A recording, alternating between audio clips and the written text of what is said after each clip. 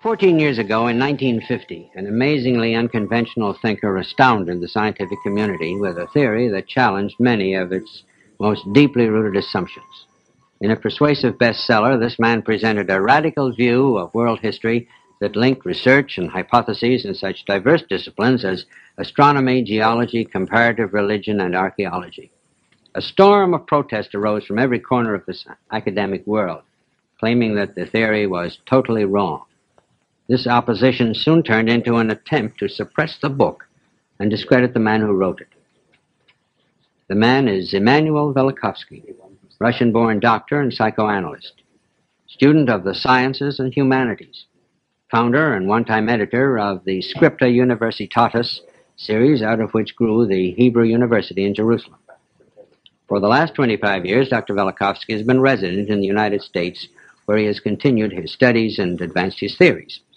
His first book was titled Worlds in Collision, and that was followed by Ages in Chaos, Earth in Upheaval, and Oedipus and Akhenaten. Dr. Velikovsky's contention is that in the memory of man, the Earth has gone through great natural paroxysms. He's founded his theory on the ancient records of man from all over the world, on archaeological evidence in the form of ancient calendars that have become strangely obsolete, and on new and radical interpretations of information from astronomy, paleontology, paleomagnetism, and evolution. In addition, Dr. Velikovsky's theory has led him to re-examine prevailing views regarding the origins of religion, as well as those which form the basis of celestial mechanics. And he also calls for a realignment of the chronologies of ancient civilizations. Well, the result of this wide-sweeping theory, as I've said, was a flood of very harsh criticism and ridicule. The scientific community was almost unanimous in rejection of his work.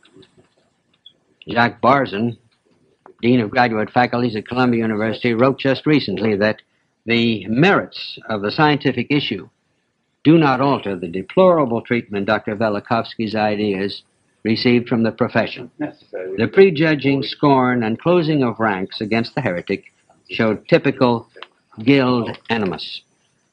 In recent years, however, evidence collected during the geophysical year and by several space probes has tended to verify several of Velikovsky's predictions. For instance, he had said in the face of strong disagreement that because of her recent birth, Venus is extremely hot, a view subsequently borne out by observations of Mariner 2. He was accused of inventing an interplanetary magnetic field, but one has been detected since then by Pioneer 5. He claimed in 1950 that the ancient civilizations of Central America were much older than believed. Recently, this view, too, has been proved by radiocarbon dating. All in all, a score of Dr. Velikovsky's predictions have been verified, and the opposition within the scientific community has abated. New voices are being heard.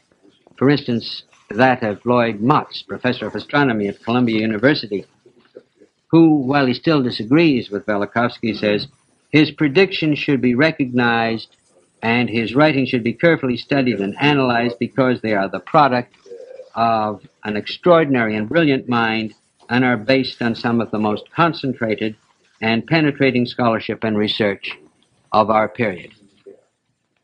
Here with us today on Camera 3 to discuss his theories with Dr. Velikovsky in his first television appearance is Eric Larrabee, an editor and writer whose articles about Dr.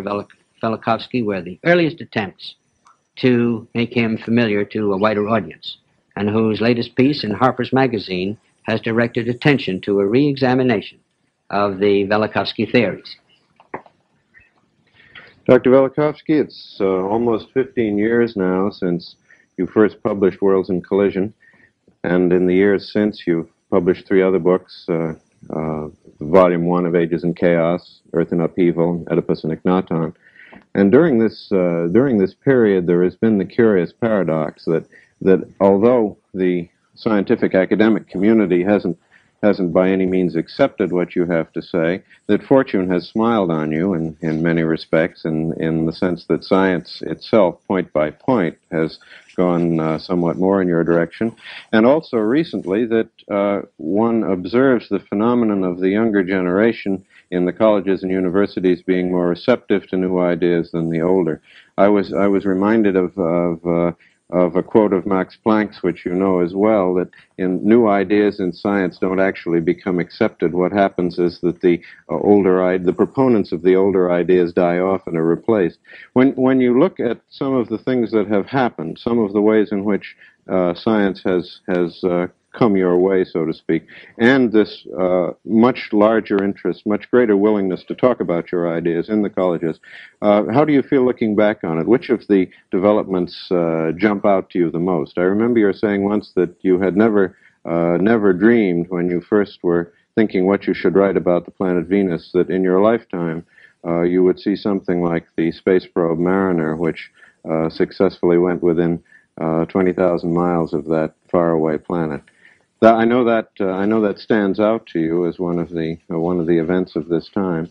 What in particular led you to be so concerned with what Mariner would find on Venus? With in particular the question of Venus's heat, if I may well, say you so. know, Mr. Larby, that Venus is persona dramatis of my first book. In that book, I claim that there were terrestrial catastrophes caused by extraterrestrial agents in prehistoric and also historical times. And I tried to identify the agent. Well, Venus, the story of Venus as a protoplanet, occupies large part of the book. However, in the beginning of the book, for about 150 pages, I describe the events that were observed and left memory of them in so many historical and also folkloristic documents of all civilization of the world. Records. Yes, and records. Now you understand well that I had no personal means to send a Mariner probe. And so my hope and my prayer was that I should still have the chance in my lifetime, not only myself, but my opponents, I wish them long life, that they should be also witnesses of that probe, which now 2 years ago, I believe it was August of 1962, was launched, and by December 14, I think it was 14, Passed by the date point. Well, if I may be a devil's advocate just momentarily, I know what many of your critics have said is that a prediction like this is a matter of chance, and that they imply that you are pulling things out of the air. Well, obviously, you could have said a great many other things about Venus. You could have said Venus has 2 moons, or is made out of cottage cheese, or something other than saying that it is hot. What led you in particular to say, quite contrary to the belief of the time, that Venus was a hot planet? Well, first I will say what I said. At the end of my book, in the very last 2 sections, before the section, the end, I put 2 claims. So the position which I selected for them in my book by itself proves the importance I gave to them. These were, first, Venus must be very hot. Must be hot. Must be very hot, is very hot. I called the chapter Thermal Balance of Venus. And I said, Venus gives off heat. Not as usually supposed to be, a planet gets so much heat from the sun and reflects so much heat in the space. It gives its own heat. Of course, if it is a body like other bodies in the solar system, of 6 billion years or longer, older, of course, then you wouldn't expect that it would give off heat. Now I said also that it was observed by contemporaries of those events and after as an incandescent body. At the same time, still in 1959, it was calculated and accepted that the surface temperature of Venus is 17 degrees Celsius, only about 3 degrees above the temperature of the Earth. It's very similar to ours. To Earth. Now, even so-called ashen light, which is shimmering off some light from the shadowed side of Venus. Venus, between the Earth and the Sun, has, like moon, a shadowed side, was explained by a cover of ice.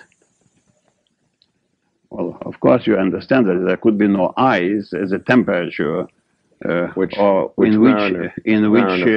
lead is molten. Yeah.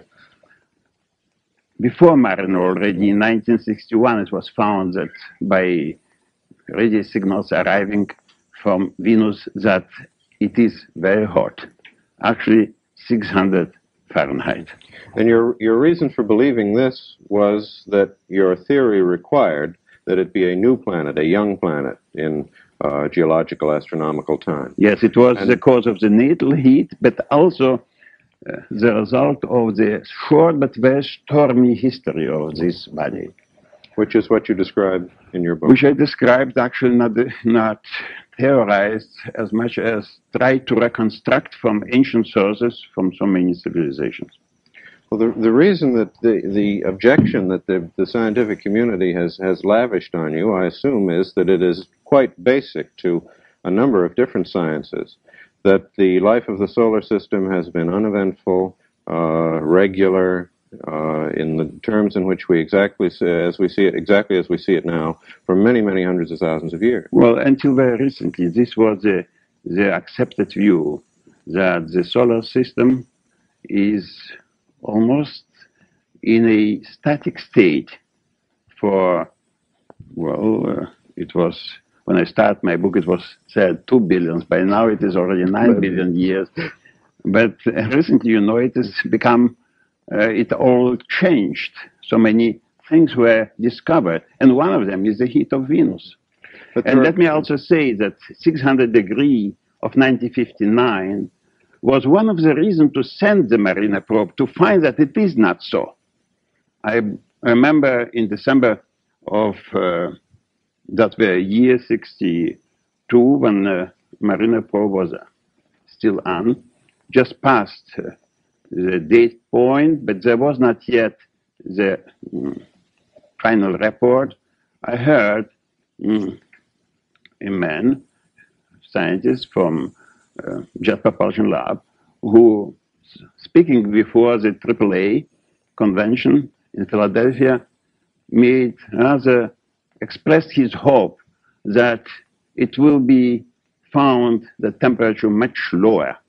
What was found, it was still higher, not 600, but 800 degrees. Well, there was another finding of Mariner, which has just in this past week been still further confirmed, which is the question of Venus's motion.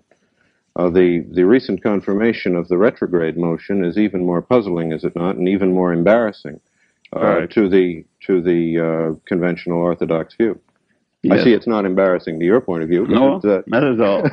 Not you were more comfortable with it. Not at all. I would say that the Mariner probe surpassed all my wildest dreams. It found first, I would say, confirmed the find made before that by Pioneer 5, that the space, interplanetary space, is magnetic. Well, I was a target of much ridicule exactly because of this, that I invented forces that do not exist in the solar system, because I needed them to explain all these unusual events that took place in the sky, events that the Greek called theomachy, the battle of the gods. I remember you saying one time that one description of your work might be to replace René Descartes back in the position he deserves in 17th century science. I believe you meant by this his theory of the tourbillon and the vortices as opposed to a Newtonian universe. Yes, at least to put him back into position of a rightful contender of Newtonian theory. Because very recently, actually a year before my book was published, in a book of philosopher Butterfield, I saw the sentence, in that great debate or contest, Descartes was the loser, because these worlds, these vortices that he described, these particles of matter or of ether that fill the universe, they are not there. Nobody found them, nobody discovered them. So it was an empty universe in which the celestial bodies, in complete peace and eventfully, travel for eons. And the universe we see now is not that kind of place. Not at all. But then again, Mariner found not only this, it found, of course, this heat. And there is no explanation for this heat. It would be after it was already found, there would be some explanation for it. The best it was done by Kuiper on assumptions that there is water vapors and carbon dioxide when it was thought 600. The best he could do with on this optimal condition for greenhouse effect would be 170 Fahrenheit. But now for 800 degrees, there is no explanation at all. Actually, I have to ask you whether you know any astronomer who has offered any theory that was acceptable to the next astronomer. I think part of their reaction, again, if I may be the devil's advocate, is that the astronomers, although they may not have explanations for the puzzles that you forcefully put to their attention, the astronomers object, at least many of them objected at the time, because they thought evidence was being brought to their field from, to their minds, extraneous fields such as history, archaeology, and the like.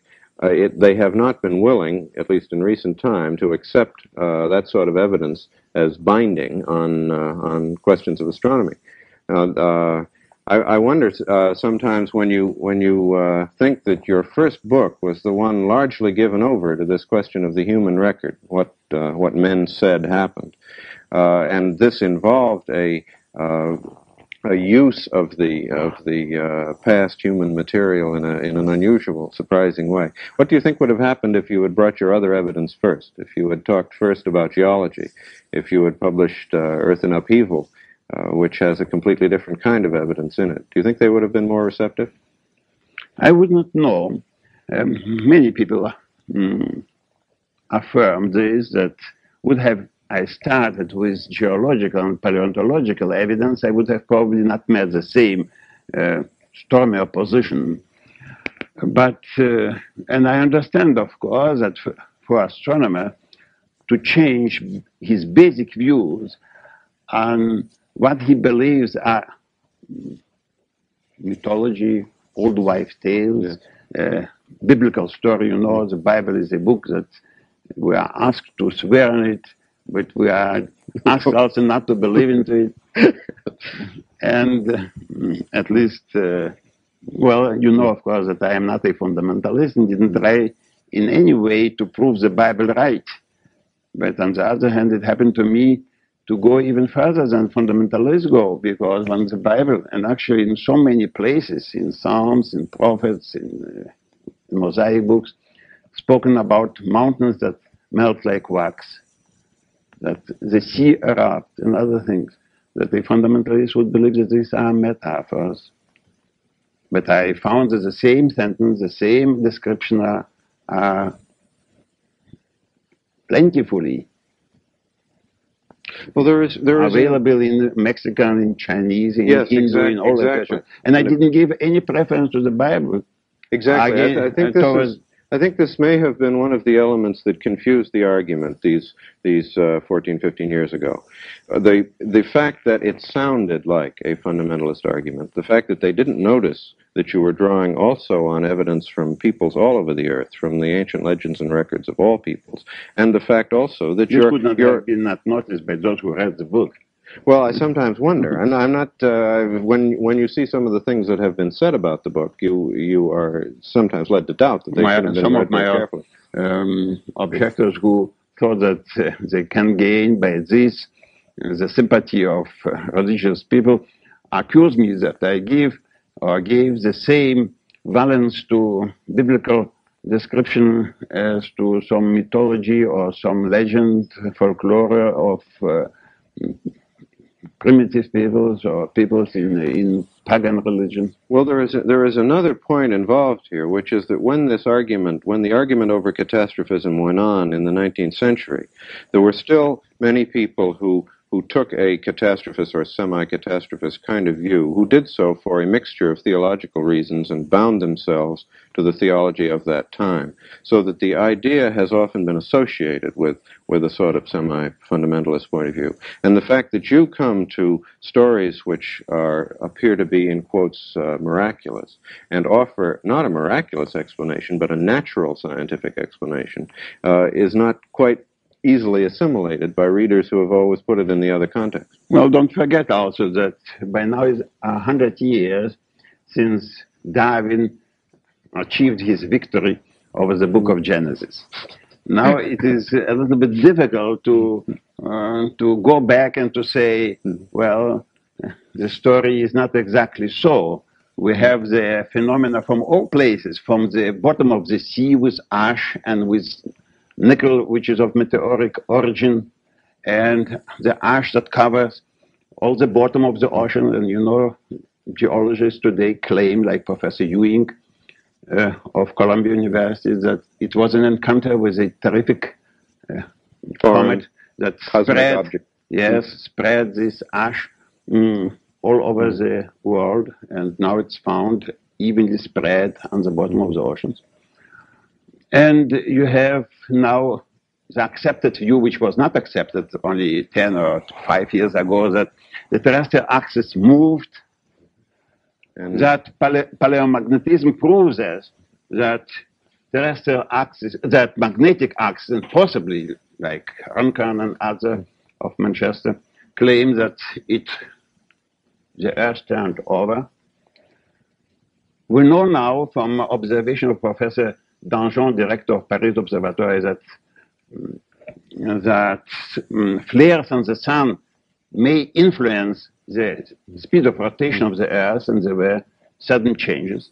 Only very recently we read even that Jupiter was subjected to strong changes, and this also confirmed one of the latest of my points you had made. Yeah.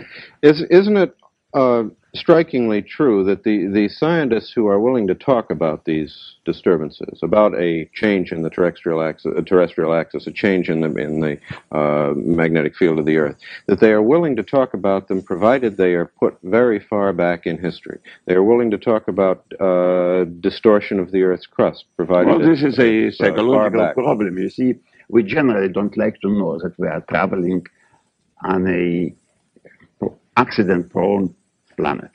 You, of course, understand that I am not a prophet of doom, just the other way around. I believe that we are now, if the man himself will not be the cause of his destruction, we are now in a settled solar system for eons to come.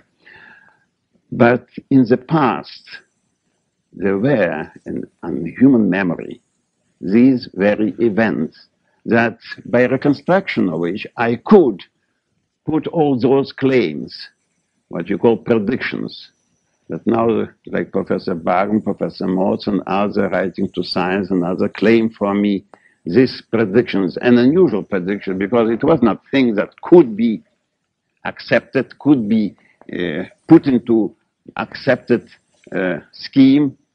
Venus is hot. When it's calculated, only 17, and it's 100 degrees hot. What? Venus is covered by hydrocarbons. You know, 4 years before the publication of my book, I approached the director of Harvard College Observatory asking that spectral analysis should be performed on Venus. And he directed me to Professor Adams, director of Mount Wilson Observatory in California, in Palomar, and to Professor Wilt, still alive, at Yale.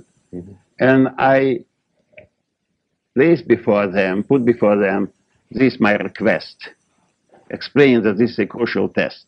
And understand, please, Venus is the last link in the theory. If there were catastrophes, and in historical times, and caused by extraterrestrial agent, and the agent was a protoplanet Venus.